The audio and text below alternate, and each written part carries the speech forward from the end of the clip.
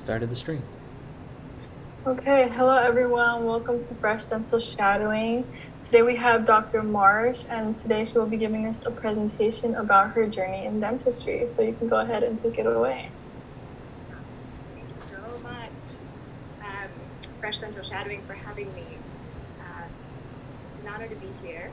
I know I can't see anyone's faces, but I'm really excited to be here. And I just wanted to take a moment to say really congratulations to all of you for having gotten this far, for being here, for listening to these presentations, for really coming this far in your career.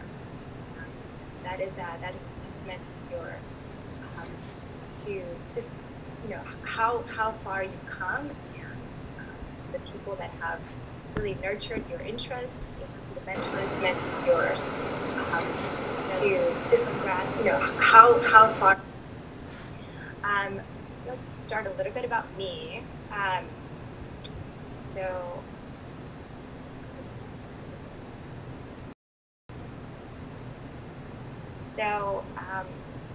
I'm a general dentist, and I work at Esperanza Health Center. It's a federally funded clinic, federally in Philadelphia.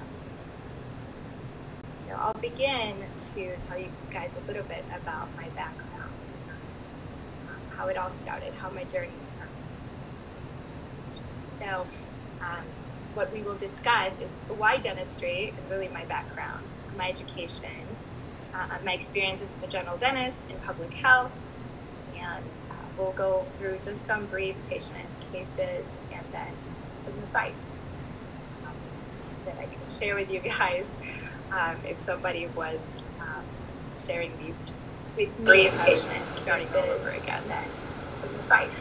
So why dentistry?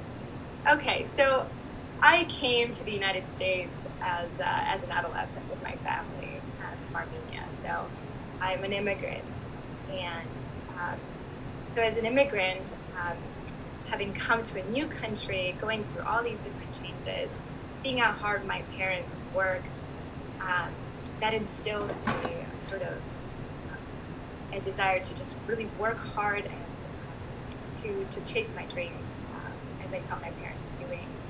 I have absolutely no ties to dentistry. I have no family in dentistry, but I was exposed very, very early to healthcare. My mother is a GYN. My father is a theoretical physicist, theoretical endocrine physicist, and my grandmother, my mother's side, she was an Armenian physician and researcher who was a pioneer in the field of nutritional hygiene and improvement of public health and wellness in Armenia. So I came from an incredible background of physicians and scientists. So to me, I knew right away that I would walk in those footsteps. That I knew that right away that I would follow in the field of healthcare. Yet I had a love of the arts. I found myself drawing and painting often as a young kid, and that to me was my passion. And I would always tell everybody, that's what I'm going to be. I'm going to be an artist. But healthcare always pulled me because that's what I've always known. And so my mother decided to kind of throw in there that, hey, why don't you shadow and observe a dentist? She said dentistry is such a beautiful connection between the arts and healthcare and science. So I think you'd like it.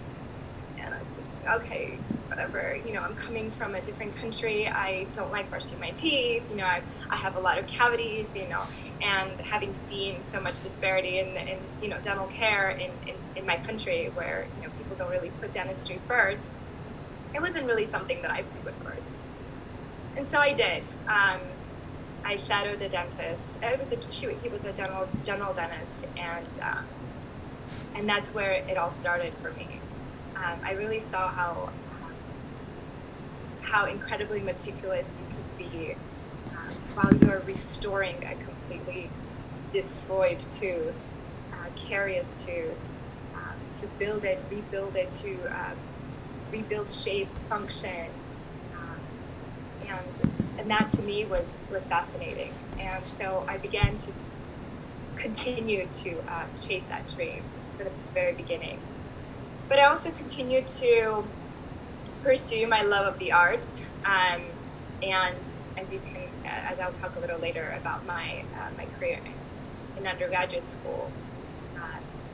So that's how I became interested in dentistry, just by shadowing, just like every one of you is doing, learning a little bit about dentistry from all these different incredible presenters and their journey. And so kudos to you. It's awesome that you're doing that. That's how you learn.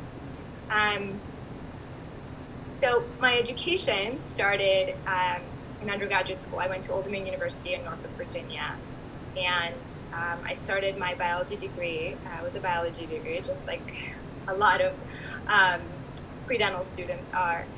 And because I had found this new interest and I had completely focused myself, completely just dived into this, I'm going to be a dentist, because it connects my love of arts and medicine and healthcare all in one. This is all I want to do. I decided to enroll in a second bachelor's program in dental hygiene at the Old Dominion University as well. So I simultaneously pursued a double degree in biology and dental hygiene. And with dental hygiene, it opened a completely different world for me. It focused on one of the most common diseases of the oral cavity and a major cause of tooth loss, and that is periodontal disease. Now, this was completely different from rebuilding a tooth. This was a whole different world of microbiology to me, and how the body, the host defense, is able to evade, or how microorganisms are able to evade host immunity, and how pathologic microorganisms are able to destroy our body. And that intricate dance between pathogenic microflora and host immune response was fascinating. And so I spent all of my time basically in dental hygiene school, really focusing on this, on my career as a dental hygienist, and really diving into the science of what I was learning. And I became so involved that I pursued research as well in dental hygiene. School, I was a research assistant, and this kind of began my the way I continued my whole career is I began to kind of look at clinical concerns with research-driven academic questions, and where research to me became a very important aspect of academia and what I was learning. And so I spent all 2 years as a research assistant in the dental hygiene department. And with my career in dental hygiene, it also opened up the doors to public health for me. So as a dental hygienist, I began to volunteer in different clinics in my community, and going to different mission trips, specifically with the Professional Dental Society. And I really found my calling in this subspecialty of dentistry, and I knew that I had to continue, that I had to apply to dental school. Now, I applied to dental school right away after dental hygiene, and I had a cumulative GPA, a science GPA of 3.4, and a cumulative GPA of 3.5. I had a DAT score of 18, so you can see it's a very average stats. And even with a double degree, with research and community service, it really wasn't enough for me to get in.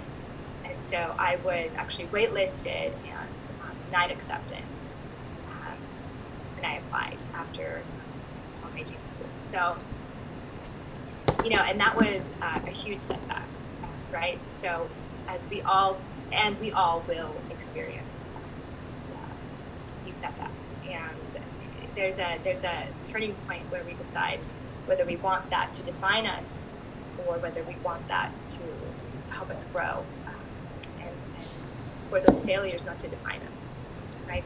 And so, and that's why I decided to share this with you guys, is because there's three things that you really need to keep in mind when these things happen. Is you need to push through and keep focus on your goals, and that means sacrifice, persistence, and perseverance. And so, I made a list of things that I needed to improve about my application, and that would have been my VAT score, my GPA, and overall, it helped to develop me as an applicant, into a more disciplined applicant, a more mature applicant, and it really grew grit, right? So within this gap year, if you will, I worked as a hygienist in private practice, and I also continued my public outreach. And Mission of Mercy Projects, the non-for-profit organization that does these isolated events that bring where people come in and they receive health care, dental care, and other care. So I volunteered at these events. I continued to go to dental mission trips as a registered dental hygienist. So at one point, you have to decide, okay, how do I increase my GPA? And so I enrolled in a master's program. And so, going forward as an applicant, if you have setbacks,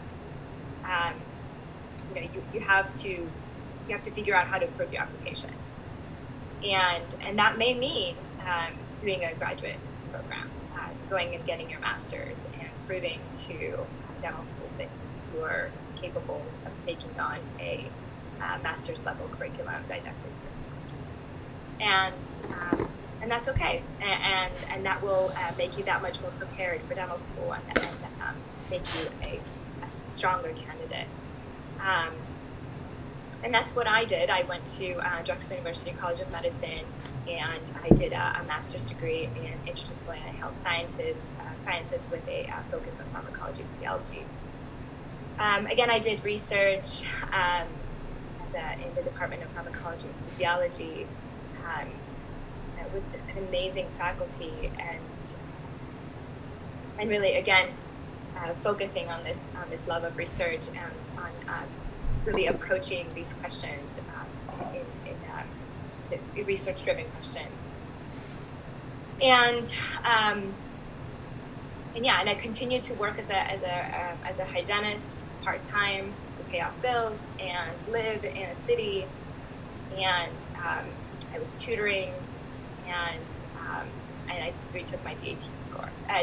So I increased my score to a 23 average. So it's doable, and a lot of people say you really, you can only take the DAT 3 times, and you're really not going to increase your score very much. That's why they do it 3 times, because research is showing that people don't, but you can. And this was my 3rd time taking it, and I significantly improved it, right? So you can do it. I did it, you can do it. And it just takes commitment, perseverance, and just focus. And it really means just prioritizing yourself, prioritizing. And and then I applied again to dental schools, and I was accepted to 5 different schools, and I chose Western University College of Dental Medicine, and I started there. And that's in Pomona, California. So, you might ask, why did I choose Western U? And it was an incredibly innovative curriculum. I loved the first year didactic courses that were being taught with the medical school. It was a cadaver-based anatomy lab. You had early clinical introduction. I was a hygienist already, so I really wanted to start dentistry right away. And so like I said, it had a very strong general dentistry case exposure right away, because it didn't have specialty programs, and it had very strong clinical faculty representations from all the different specialties. And so the general dentistry student had the opportunity to take on all cases that came in. So the opportunity to treat diverse clinical cases with excellent faculty representation. And in honesty, I am so proud of that decision, because it really made me who I am today. It gave me the clinical skills that have made me so successful in clinical practice, and have really pushed me to be outside the box, to be innovative, to really think about what I'm doing instead of being very mechanical. And and it has really given me the opportunity to stay in touch with so many amazing faculty that had made the same choices to teach at a younger institution versus an older, well-known place. So I also wanted to touch up on something that's really, I think, is very unique and interesting. When I was accepted in dental school, I was also burdened, like many of you are, with the thought of, oh my gosh, school is going to be so expensive. I accepted a private school, and Western U was almost $100,000 a year of tuition, expenses, and all different things that come with that. And so I knew I had to apply to a scholarship, because I was already an older applicant, right? Already 4 years out of school. So I looked through my scholarship options, and I applied to the National Health Service Corps Scholarship. So this is it's a federal scholarship, and for students pursuing specifically primary healthcare professions, right? In return for the scholarship, the graduates then provide primary health services in health professional shortage areas.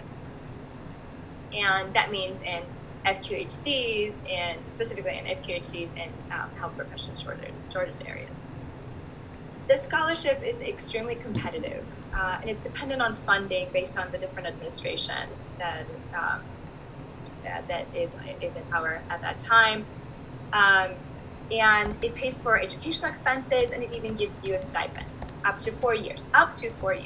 That means you can receive the scholarship before you start dental school, or you can apply to the scholarship when you are in dental school. And you have to be enrolled or accepted, like I said, to as a full-time student, right? So you can apply while you're enrolled, or you can apply while you're. The one caveat here is that you cannot pursue postgraduate program, right? And so if you are committed to a career in primary care and working in underserved communities, completely and fully committed with all your heart, then I would say absolutely this will be an incredible opportunity. But if you have even a small part of you that might want to pursue residency, and what many of you will not know that until you start dental school, and that's fair. And that's what, for me, I was so driven and so focused on getting into dental school, because that was my door to then to pursue other avenues, to pursue other interests. For me, it's the journey that matters, and it's always been that way. For me, it's the journey, it's not the destination. And I hope that you guys get a little bit of that from my presentation. for me, it was getting into dental school and moving myself through and seeing where life takes me. And, and at the end of the day, if that meant specialty for me, then I would pursue that after my commitment. I knew public health always had a big part in my life, and it always will. Being an immigrant student, having seen my family be disadvantaged in the healthcare field, and to seek healthcare, So for me, it's I have a heart for that population, and so either way, I knew that's what I wanted to do, and so I applied, and I was accepted for a 4-year scholarship, and school was paid for. And that is awesome and exciting. In dental school, because Western U was very focused on public health, we had a lot of opportunities to treat patients in a public health setting. So we went to different clinics within the community and spent lots of time there and lots of time treating patients, different types of patients with chronic illnesses, with disabilities, with the Sacramento Native American Health Center, Native patients. And in dental school is really where me as a student bloomed. I was very involved in leadership. I was very involved in research. I think, again, for me, I already had a bit of experience coming into dental school. I like to think I was a mature student, and I was focused, and I could take on these different avenues. I felt comfortable taking on different leadership roles, creating different organizations, and that was fun for me, and that was exciting for me. And also realizing that this is my profession, and I had to learn how to take part in that. And a big part of that was advocacy for me, as I took on the role of ASDA legislative liaison. So ASDA is the American Student Dental Association. Every school has a chapter, and I would encourage every single person, every student, to be part of these organized dentistry organizations, because they really will open up the doors for you and really teach you what role you can take as a dentist to change things in your field, in your career. And that would mean, advocating for things that matter to you, whether that's public health, whether it's student loans, and so those are really big topics. So, and of course, mission trips continue to be a big part of my life. In dental school, I continued to go to Jamaica to mission trips with the Christian Dental Society. I brought my dental school class to Jamaica twice there, and so it was just a really rich time in dental school, and once you're there, really, it's I always say the hardest part is just getting in, right? It's just the really hardest part is just getting in, and once you're there, you're really gonna be able to take on so many opportunities, and you should, because those 4 years go by so quickly. Throughout my time in dental school, I realized that I couldn't shake my love of perio, and so with my background in dental hygiene, and having kind of rotated through, taken different externships at the University of California, Veterans Hospital, West LA, seeing all the different procedures that are done in perio. I couldn't shake it. That was my background. That was my first love, and I teamed up with an incredible mentor, Dr. Thomas Kepek, with whom we created a periodontology interest group, and we brought in speakers, and we talked about different cases. And so in the greater part of my third year, all on towards my fourth year, I realized I want to go to specialty, but I couldn't, right? So kind of you're stuck and have to go on. And so once again, with my journey, you just make the best, and you do the best at that point, and you take on your next career step. So I began as a general dentist at Esperanza Health Center, and I researched a little bit about the different health centers that I could have applied, and I applied to different places, and ultimately the one that stood out for me was this particular health center. It was in Philadelphia. I lived in Philadelphia, so going back to Philadelphia wasn't a big deal, but I never knew that Philadelphia had so much poverty and so much pain and so much hardship. And we talk about mission trips, and we talk about going and helping other people in different countries. What we really don't realize is that there are so many people in need in our own country, and we never see this. And so yes, I had volunteered, I had worked as a dental student in different public health clinics. This was different. There was a different tone in this community. And this community was ravaged by poverty and drug abuse. And drug abuse that was shocking to me. Shocking. Heroin use in the community that I work with is not only part of people's lives, but it is what destroys people's lives. Every single person in this community that I work with has a story of someone that they have lost to drug abuse, either with overdose or being taken to jail because of selling drugs. And so as a tiny little general dentist with absolutely no experience with this, I started at Esperanza Health Center. And it's a nonprofit health center, and it's interdisciplinary access to health and wellness.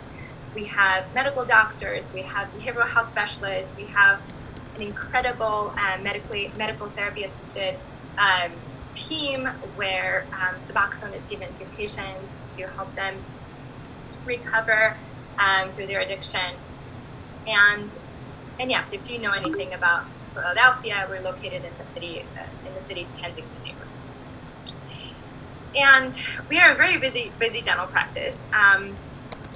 We do comprehensive trauma-informed dental care. What is trauma-informed dental care? Well, as I mentioned, the patients that we see are experiencing and have experienced trauma all of their life, and trauma in different forms, whether it's abuse, physical, mental, sexual. So as a dentist treating patients, we have to become really cognizant of where our patients are coming from and what their experiences are and how they're feeling when we are coming so close to them. And so all these things became a really big thing, and something that you really start to think about. How you move your body, how you talk, how you touch the patient, what you say. And so these are all concepts of trauma-informed care.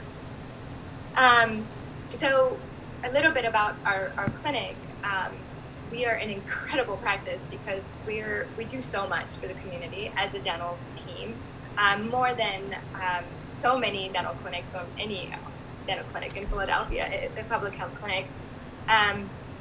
We treatment plan complex interdisciplinary cases, and we provide treatment care for patients with advanced periodontal disease, and we direct care for patients with advanced periodontal disease. That means that we have this very robust referral system with different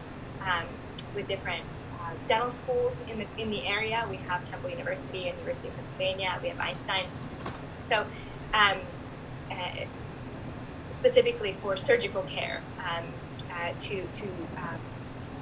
in care for periodontal disease. And of course, we do direct composite restorations. I do a lot of impacted wisdom teeth, or a lot of just, non-erupted teeth extractions.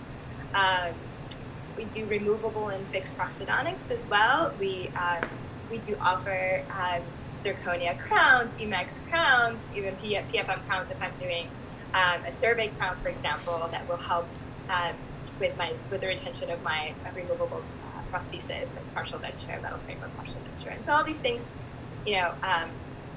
are incredible services for patients, and they wouldn't be able to get that really anywhere else. I'm so sorry for the darkness. I really didn't think about turning on the light.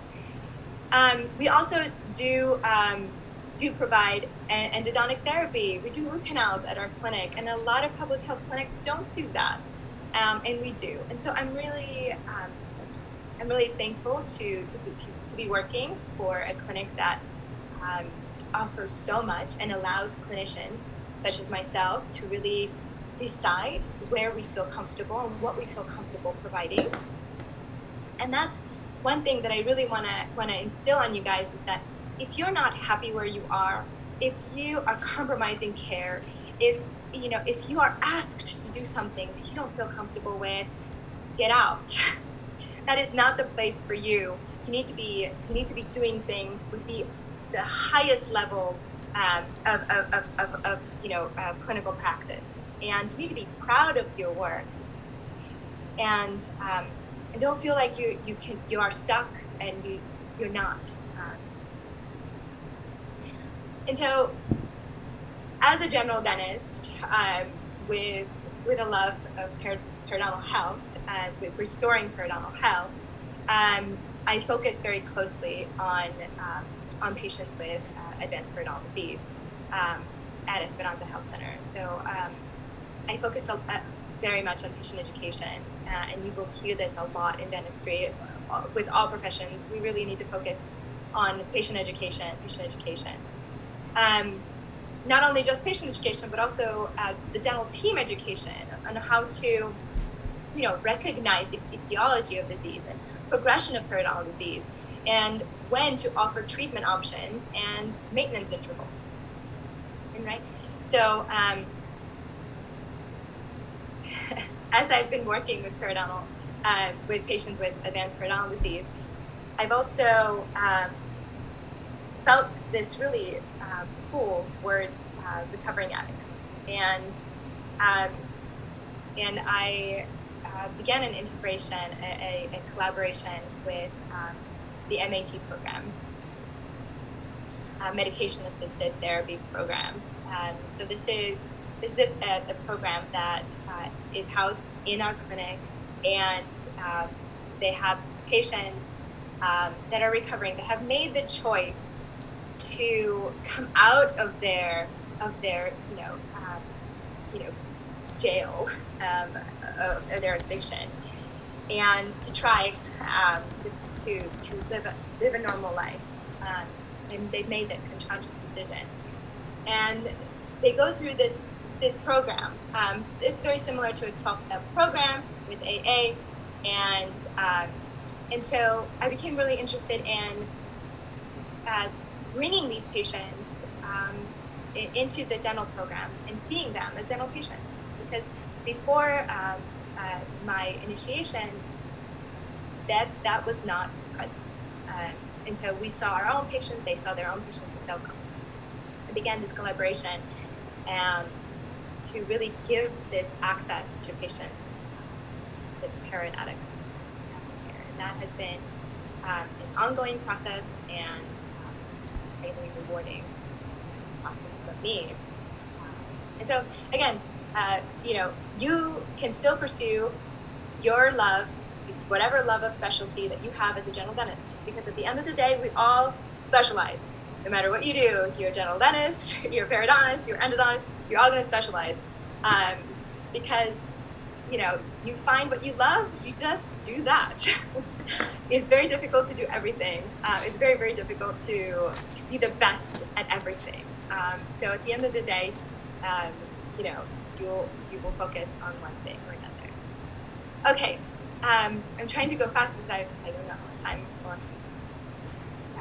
Yeah. I wanted to share a few cases with you guys. Here, the first picture that you guys see is a patient that came in with a dark tooth. And she is a beautiful girl, young girl. My tooth. And so, we did exam, we did full workup, and the tooth is necrotic. And test necrotic. She has a peripheral radiolucency, asymptomatic. We do a root canal on it, and then we internally bleach it. Internally bleach the tooth, and we do this twice. It's walking bleach, and you'll learn more about that. So just put the sodium perborate as the solution, and we just mix it with saline, and you put it right in, and the patient walks with it for 3 weeks, and we do this twice, and voila!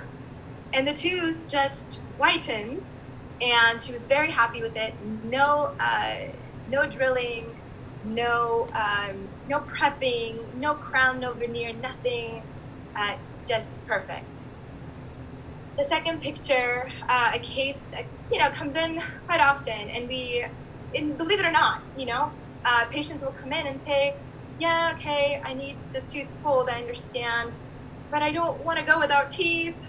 You've been without teeth all this time. You mean you don't want to go? Okay.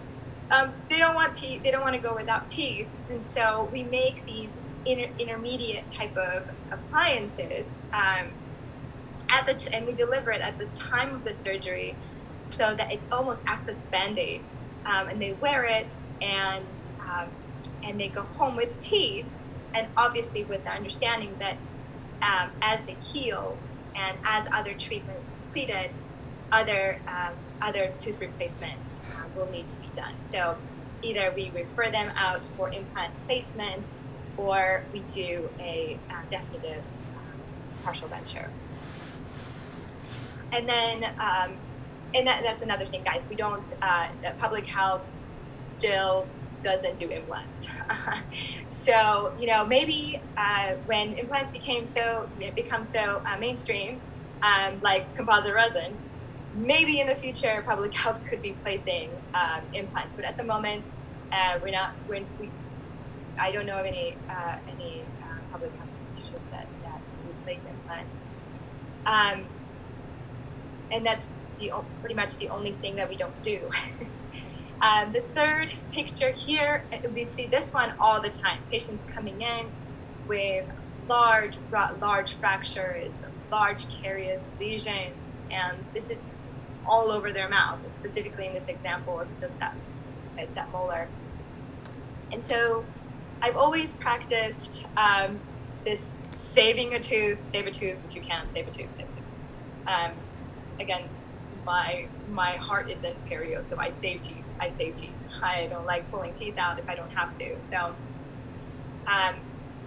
and here, we do the root canal, and I literally rebuilt this tooth with composite.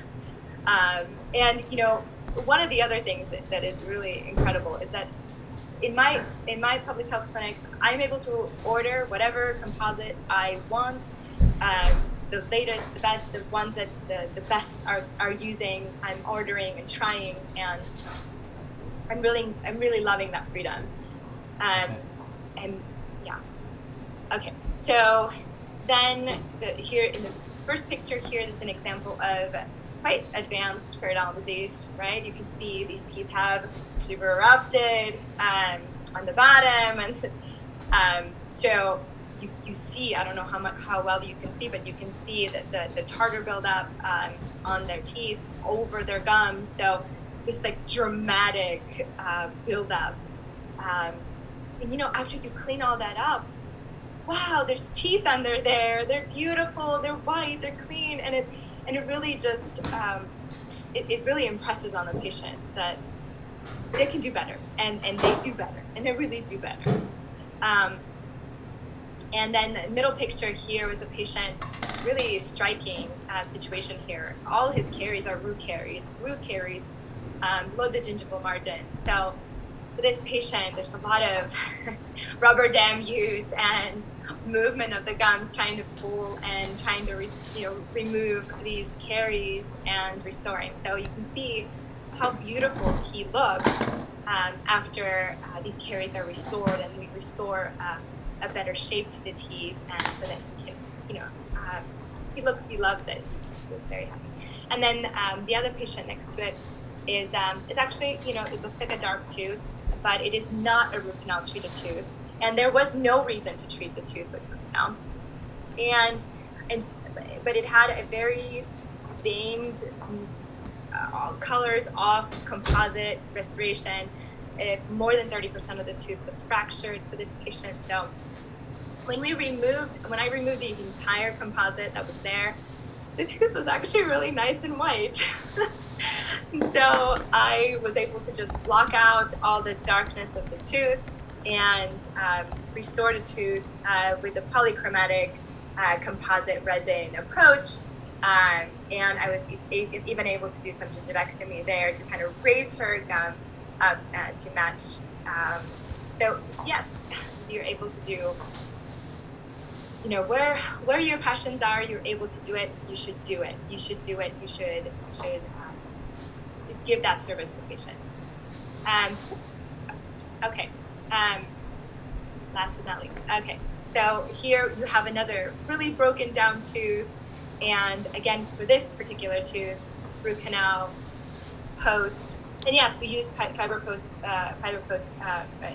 our practice, and so we build the tooth, and then most likely that we will go into either making a crown for her, most likely. But again, you kind of think about patients' finances, right? So the clinic that I work in, it's all public health care. So they're coming in with Medicaid, Medicare, publicly funded health insurances. And we also do use a sliding fee scale, right? Based on their income and where they fall in the poverty line, we give them a sliding fee. So a lot of these patients will pay very, very little. I mean, we're talking $15 for a visit, and for whatever we do. And so it is a really incredible thing. And I say this to my friends, and they're like, what? But yes, and depending on this institution, they're really able to subsidize the cost. They're really able to provide these services to patients because, yes, we are there, and we're there to help, and I'm proud to be part of that. The middle patient here, incredible case with this guy, recovering heroin addict, just had been in this situation for a very long time. And so when I saw him and I met him, young guy, I just wanted to smile. I just, take my teeth, like, so, very complex, very, very deep caries, and, I'm not accustomed to taking photographs all the time, and so I try to be a little better about taking taking photographs. But when you see when this decay is removed, I mean, there's almost no tooth left, and there's almost a characteristic with the way heroin addicts, with the way decay appears in heroin addicts. I mean, with any addict, drug abuse, I mean, it's very interesting. It's been happening for so long. The nerves recede, and in some of these cases, we don't do any root canals. And patients don't they're not symptomatic and they don't show, and so they're so deep, and in a normal person you would think, oh my gosh, but no. So it's very interesting how this necrosis and this long-term chronic decay acts. And so we restored his teeth, only the top and only some teeth here in this case, ongoing treatment. Some of this treatment goes on for a long time. The last patient, I just wanted to show that even in public health, you do talk, what this is about you as a clinician, not about where you work, it's about you, it's your work, this is your signature, so you better do it right. And so that's what you're going to be remembered by. You want to make sure that that patient keeps your fillings for 15 years, because I have fillings in my mouth that my dentist did for 15 years, and they're going. And so you want to be that dentist. And that means do not sacrifice your ethics. Standard of care needs to be at the top. Use the right materials, use the best materials. Rubber dam, control, hummus, get rid of your plaque, and so really pay attention in the future. And then just 2 more cases here. This is another patient with really just almost looked like a collapsed dentition, and we did a really just a temporary kind of intermediate partial denture, and we will be working on possibly opening her bite and trying to reconstruct her mouth. And so the next one, we also see pediatric patients. We don't have nitrous oxide at our clinic. We only do local anesthesia and patient management, lots of patient management. But we do see kids, and a lot of kids do really well. And in this case, I used MTA to devise correct material and to do a pulpotomy and to hopefully allow that pulp tissue in the root to keep there and allow that root to grow and close, that apex to close. So we are doing regenerative kind of work as well, keeping in mind these young adult teeth, right? So public health doesn't matter. You are doing the work that you want to do, and it's all about finding the institution that will nurture that. Lastly, my advice. Again, like I said, it's a journey that matters and not your destination. Allow yourself to move through life, move through your academic journey, just one day at a time. Yes, put it on goals, but don't be defeated by failure, and allow the movement to be organic. Do not give up or ignore your mission, no matter what happens, because in the end, it'll make you stronger, better. It will just give you a completely different perspective on what you end up doing. Failure is inevitable. We learn with failure. We require pain in order to grow. A muscle fiber must break in order to grow. So remember, pain is good. you gotta go through it to learn. Find mentors. Find mentors. People that are going to push you. People that are going to motivate you. People that are going to be right behind you every step of the way. That are going to teach you. That are, and I have mentors in my life that have continuously pushed me and continue to do that. And I'm so thankful for them, because without them, I'm afraid that I wouldn't continue to pursue some of the things that I want to pursue. Because you fall prey to difficulty. You fall prey to everyday life. As you grow, things happen, and you realize, it's okay, I'm fine, I'm good where I am. And they remind you of who you are and what you're capable of. And that's what I hope to be someday to some students, other students. this is really important. Practice positive self-talk. As a dentist, we are all very type A, very driven, highly driven people, and we tend to be really hard on ourselves. Stop that. Practice positive self-talk. Look at yourself in the mirror and say, you are amazing. You've gotten this far because you've had the support, you've had, whatever is behind you, you got this. And that's what's going to help you to move forward. Take care of your body and your mental health. Again, as dentists, we have a really hard job. Patients don't like us. They make it a really big point to tell you they don't like the dentist. And, things break, things can fail, and that's okay. No matter how hard you work, sometimes that will happen. And don't let it define you. Don't let that ruin your day. Don't let that, ruin how you feel about yourself.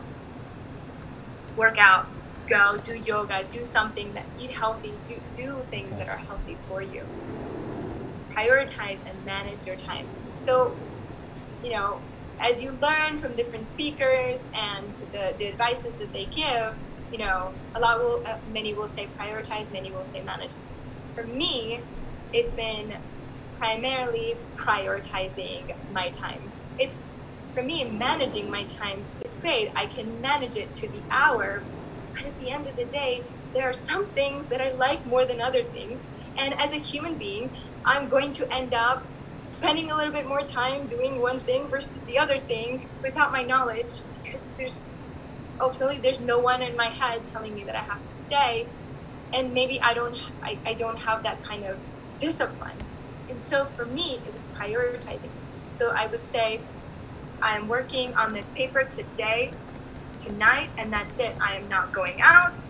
I am not, I'm not doing anything but this. I'm going to focus my entire time, because for me, I need to focus 100% of my time to one thing in order to be successful, because that's just the person I am. And so you've got to learn who you are and how you operate and what you do, and you keep these things in mind.